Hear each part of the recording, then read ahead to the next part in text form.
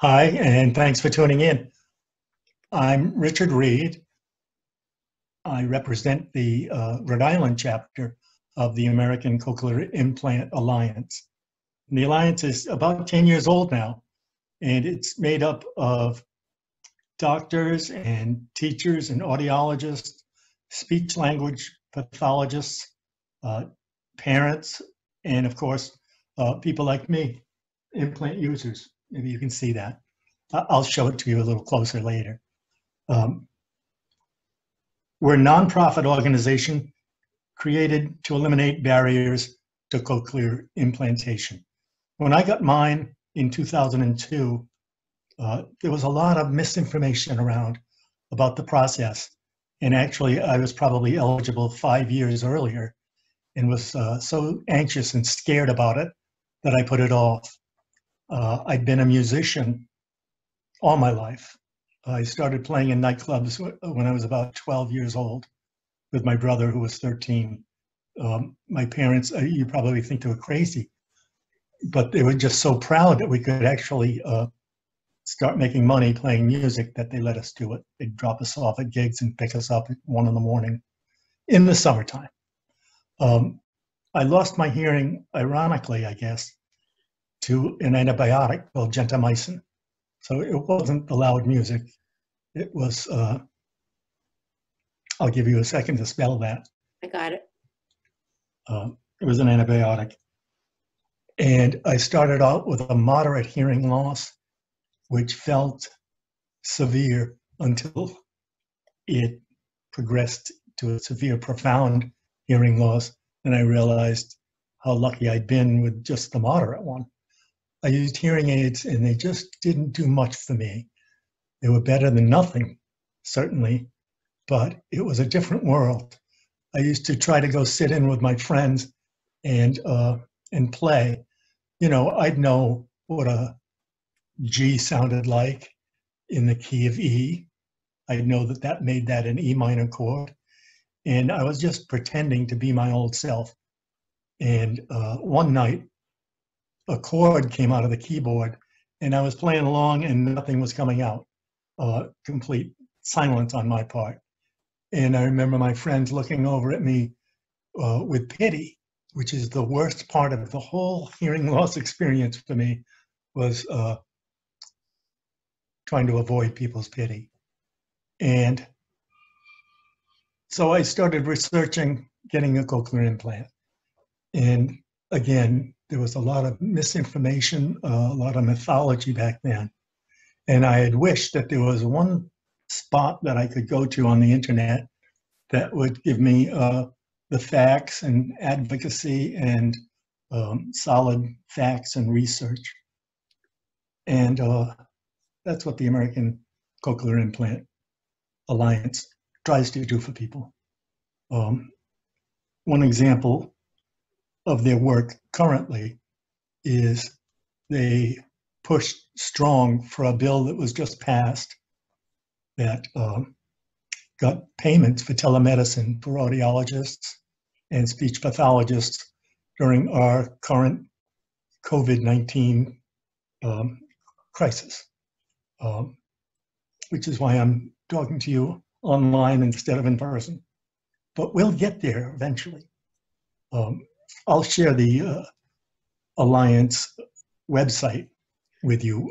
You can slide the slide in sometime during this presentation. The website answers a lot of CI questions. Let's see here, I'm just going to pause while a cochlear implant. I mean, most of you probably know by now what it is. But it's not a culture killer. It's not anything like that heavy. It's just a tool. In that way, it's a lot like a hearing aid in that it has a microphone, actually 2 little microphones. Maybe you can see those little black dots, and a processor, and something a hearing aid doesn't have, this transmitter. And that transmits the signal across the skin to a receiver that's just underneath my skin. You know, I was thinking it was going to be like brain surgery. They're going to drill into my head. It's not. It's not that. It's not brain surgery. In fact, it's outpatient surgery now. And as anxious as I was to get mine, a couple of weeks later, I met a woman who was 92 when she got hers, and she went out to dinner at a restaurant after the operation, which made me feel like a baby. Back to the American Cochlear Implant Alliance website. There's a woman named Nama Tizik, and Nama's blog has a lot of information that's structured just to help people in a day-to-day usage or getting used to the idea of an implant. And she had a nice one about the COVID-19 experience. And one of the things that she said in her most recent blog about that was to reinforce being independent and strong, to feel like you're in control. It's really important, especially now. And it reminded me of how weak I felt when I was deaf, because I'd walk into a grocery store and I knew that any question that someone asked me was going to be problematic. So the other day I was in a grocery store wearing my mask, and the cashier was wearing her mask, and she was behind plexiglass. So even with my powerful microphone and my ability to turn it up with this little adapter here, there was problems communicating.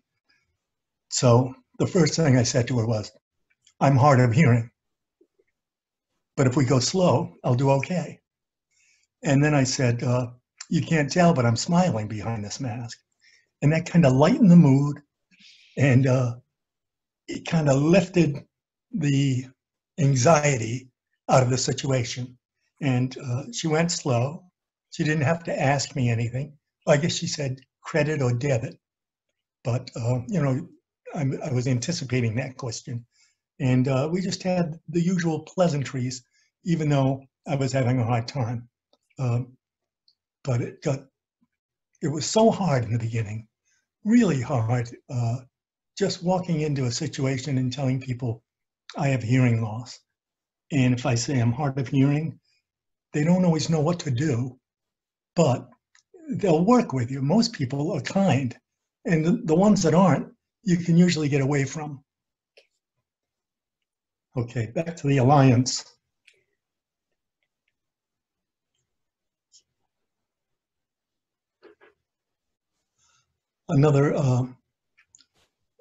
Another post from Nama's blog is about maintaining a routine, which is a real key, especially while we're stuck at home. I know things are about to open up again here in Rhode Island, thankfully, but until they do, and until things are back to normal, maintaining a routine is key, because there's enough uncertainty in your life with different sounds and having to do things online instead of face-to-face, using technology instead of real relationships. We'll get used to it. It's still a process for me, but staying oriented with what's going on around you, it's key. A lot of people with implants are tempted to just take them off, especially if they're living alone. They'll put them in a drawer during this thing. It's really important that you leave it on and listen to your environment and know what's going on. It's easy enough to text and not have to use any sounds, but there's also things on the website telling people who deal with people with CIs how best to talk to them on the phone. It's one of those things that we should practice. And the ACIA has a lot of support for rehab, where it didn't used to be that way. It used to be you get your hearing aids or your cochlear implant or maybe one of each, and they'd turn them on and say, well, we'll see you in a few months. And now there's a lot more concentration on getting you up to speed, especially kids. But don't take my word for it. Check out the website. Um, I'll insert a slide here with the address, along with my own email address, which you can always call me or send me an email or text me. Let's see.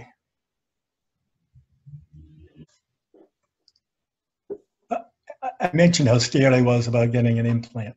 One of the things that let me move forward was when my niece, Grace, turned about 2.5 years old. She started to acquire language and started to be able to speak 1,000,000 sentences. And before that, when she'd been just a baby, I had a really great thing going on with her. I could just make a funny face and get a laugh. And as she started to be able to speak and I couldn't hear, there was a wall between us. And it was really kind of breaking my heart. And that's when I decided, okay, I'll get this thing and hopefully be able to hear her a little. And when I scheduled my appointment, it was for October 7th, 2002. And I knew it was a familiar date. And I mentioned it to her, Gracie's mom. And she said, that's Gracie's birthday. So I said, oh, I'll switch it. I'll get another date. And she said, no, it's a good omen. And well, I've been able to sing happy birthday to her every year since. And now she's just completed her sophomore year at Brown online and has a 4.0, for which I take no credit. But she calls me up after her last exam, and we're really connected again in a way that I don't think we would have been had I not got this thing on my head. So there's one story with a happy ending. Since getting my implant and being able to play music again, which is rare. Music is hard for people with cochlear implants because the frequencies of speech are so much narrower than the frequencies of music. So the fact that I really worked hard at it for about 2 years and was finally able to start playing again,